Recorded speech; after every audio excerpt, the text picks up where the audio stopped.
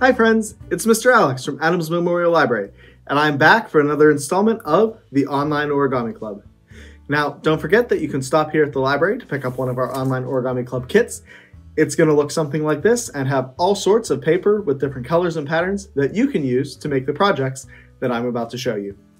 Now, for this week's project, you may have seen or heard a cicada this summer, and I thought that would be a great opportunity to make an origami version.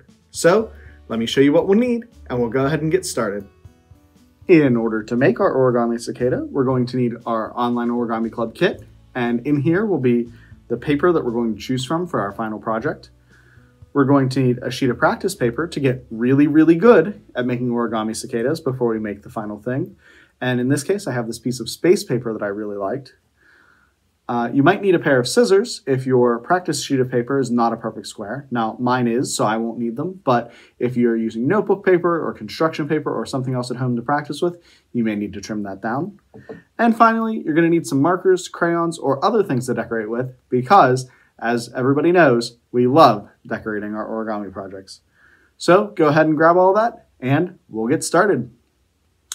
In order to make our origami cicada, we're going to begin with what is called a helmet base, and we'll make that in the following way.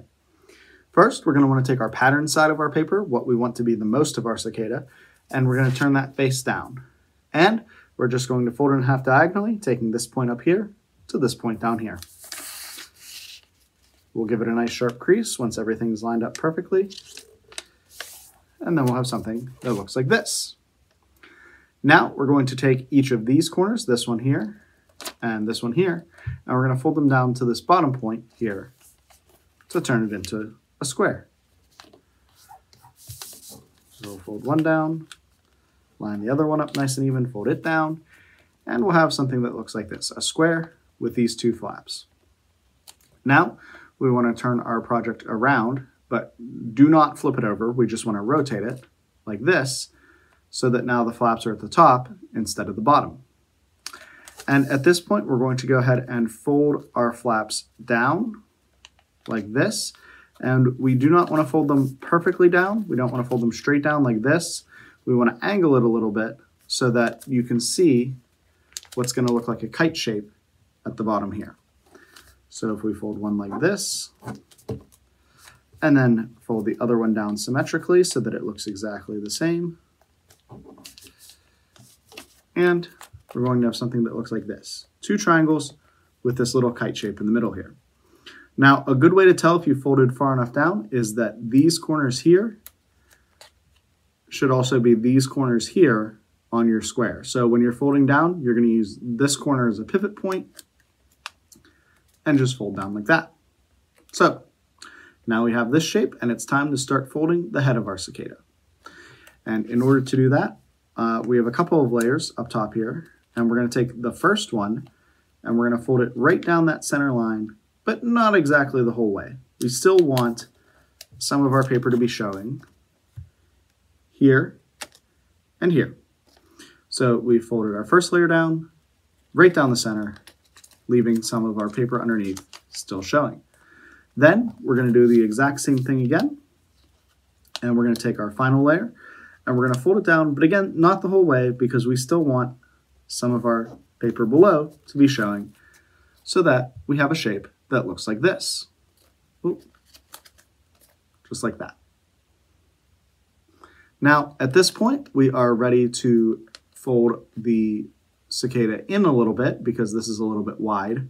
So we're going to go ahead and we are going to take and just fold this part back until we have our paper angled and a little flat head at the top here. So let me go ahead and make those folds and I'll show you what that looks like.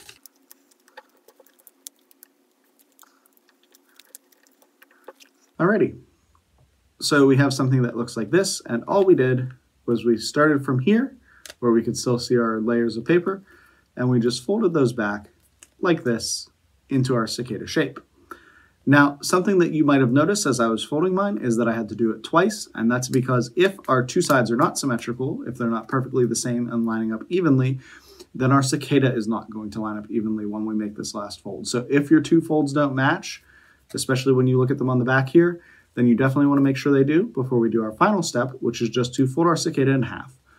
And this is going to make the cicada a little stronger and make it better able to stand up on its own. So we're just going to take this center line down here, fold our cicada right along it, just like this.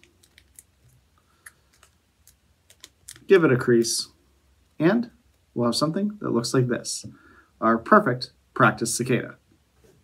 Now, since my space paper has a lot of black on it, my black marker isn't going to be particularly good for decorating it, but you might want to give your cicada some eyes, or you might want to give it some wings as well. So you can go ahead and take your marker, decorate it however you'd like, and at this point, you have one cool cicada. After some practice and decorating, I took a piece of paper out of my Online Origami Club kit, and I made this origami cicada here. It's a little bit quieter than the real thing, but just as cool. And don't forget that if you're participating in our summer reading program on Beanstack, then you're definitely going to want to enter the code word paper to show that you've been participating in the Online Origami Club, and that is going to unlock some tickets for you to enter into our prize drawings.